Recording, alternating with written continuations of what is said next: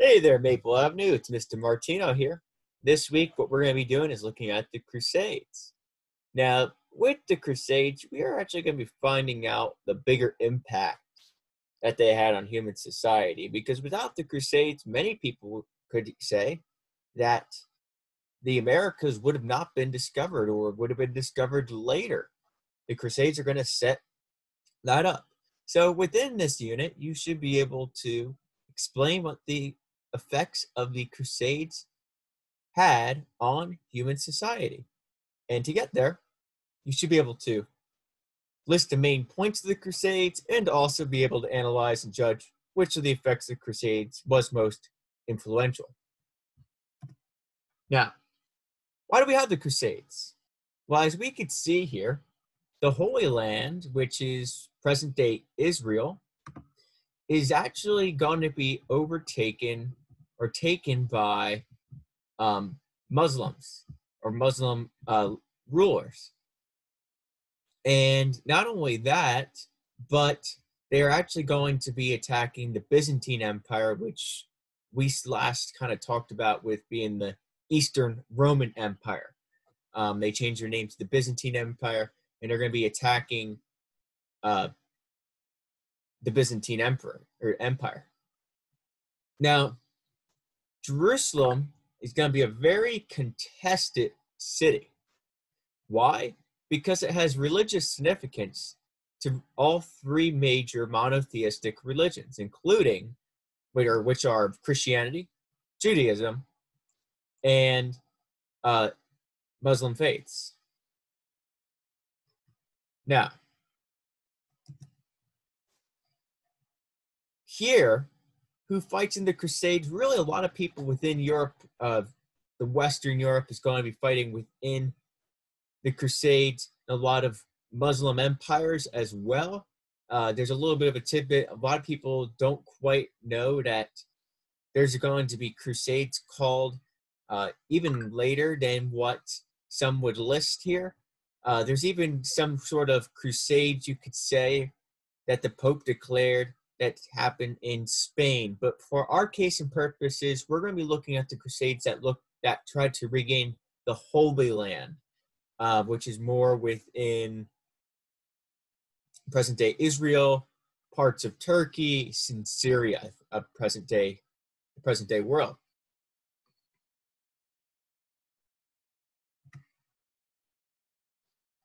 So here, this slide just talks about what the Crusades were. The Christians, why were Christians joining this? Well, it really was because the Pope said, hey, if you go and retake the Holy Land, I'm going to give you a grant, or God is going to give you a grant to heaven, or to sort of an indulgence. We're going to be looking more of that when we get to Martin Luther down the road, but an indulgence is if you do this task or if you pay this now, you have a kind of like a card to heaven, or a card to a holy or a great place in the afterworld once you're dead. And to a lot of people in the Middle Ages, life stunk.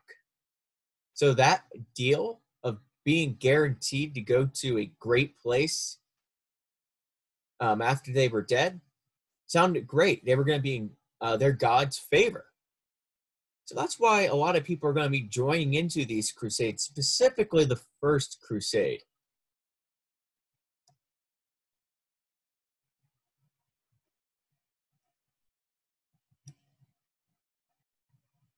So this is the big part of the unit I wanted to get at, is what are the effects? The Crusades are naturally not going to be very successful. Really, the only one that was successful is the First Crusade. The other ones are going to be plagued by people who are going to become bankrupt by going through the Crusades. A lot of kingdoms, a lot of empires will. There's actually even going to be a children's crusade that fails miserably. Most of the children that are going to be sent to the crusade are going to be enslaved themselves by actually most of the other Christians. So the Crusades were a failure in regaining the Holy Land. There were some minor accomplishments here and there, but ultimately we could say that they failed. Now, what is the effects of the Crusades? It's going to bring, as we can see here, changes in Western European life. And it really is going to help bring to an end the Middle Ages as we know it. So the first one, it's going to broaden people's outlook on the world. When people found out there was a world outside of Europe, there were other societies, people who were more advanced than they were in Europe, it made them realize, wait a second, maybe what we're doing here in Europe itself isn't the right thing to do. Here they people from France and England and parts of present-day Germany, which was the Holy Roman Empire back then, are going to be seeing these flourishing trade empires, prosperous industries. And they're going to be seeing arts and sciences that were at one time lost. A lot of these arts and sciences are going to be, some of them are from the ancient Roman and ancient Greek days. So this broadening people's outlook on the world is going to be really important. You can almost say that this idea is similar to having what we call today a global perspective. Global perspective is when you are aware of the world around you. You understand others' cultures. So having that global perspective is similar to this broadening people's outlook. Another big thing that comes from the effects of the Crusades is it stimulates trade and town growth. This is going to be because a lot of the people who go to Israel, or what we know as the Holy Land or Israel today, they're going to be getting these products that weren't available in Europe at the time. Spices, silks, rugs, papers. And they're actually going to be coming in on something called the Silk Road. We looked a little bit about with ancient China before with the Silk Road. And this says, wait a second, this stuff that they have, it's really cool. We want it. And because there's a demand for these products, Europeans are going to set up new trade routes once again. And these trade routes are going to stimulate or increase the economies of Europe. But specifically here in Italy, and Italy's going to get stinking rich off of the Crusades because, well, part of it's because of their location. All the Crusades essentially go through Italy as they're organizing to get to the Holy Land, and everything that's coming out of the Holy Land generally has to go through Italy to get to the rest of Europe. So Italy is going to become rich. And wait a second. One of the things that happens because of this is we need a better system. We're going to need actual money. We can't barter for things as much anymore. I can't go to the store and say, hey, I got 3 chickens. Can I get a goat for that? Not going to happen. Instead, we're going to naturally need payment of gold and silver coins. Towns are going to be growing in numbers as well during this time. And the bourgeois, or this middle class, is going to acquire more wealth in these Italian cities, grow richer because of this.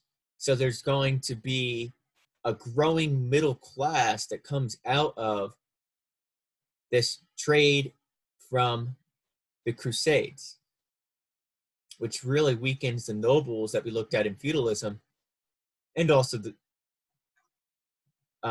knights and things of that sort, that landowning capability.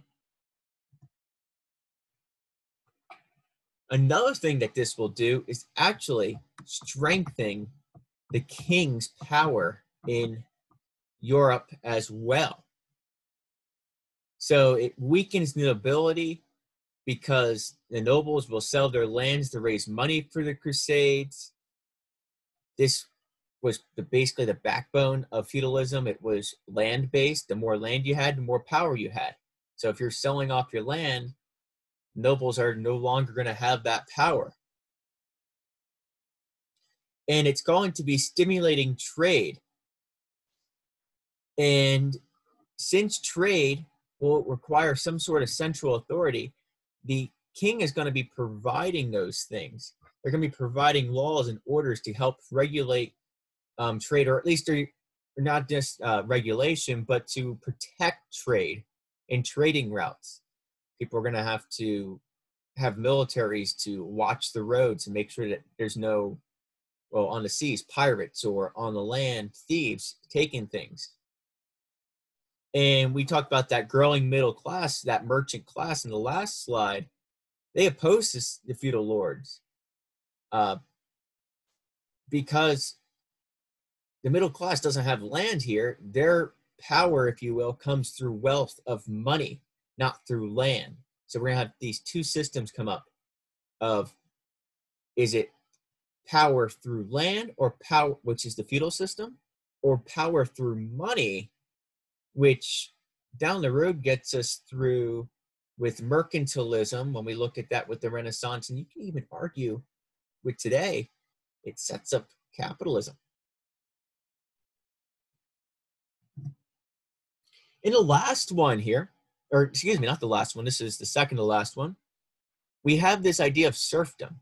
So serfdom is when you're bound to the land. It's almost like a slavery, if you will, but you're, instead of being bound to a person, you're bound to the land, and you can't move off of that land. No person owns you.